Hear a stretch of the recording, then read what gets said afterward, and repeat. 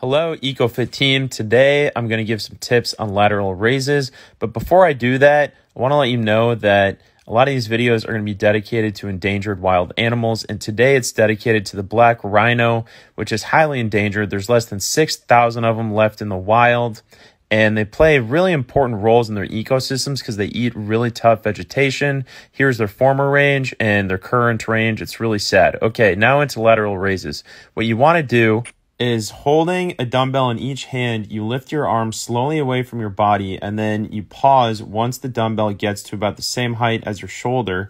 And then it's really important that you maintain an upright posture and you make sure that everything else is locked, so the only joint that is rotating is your shoulders.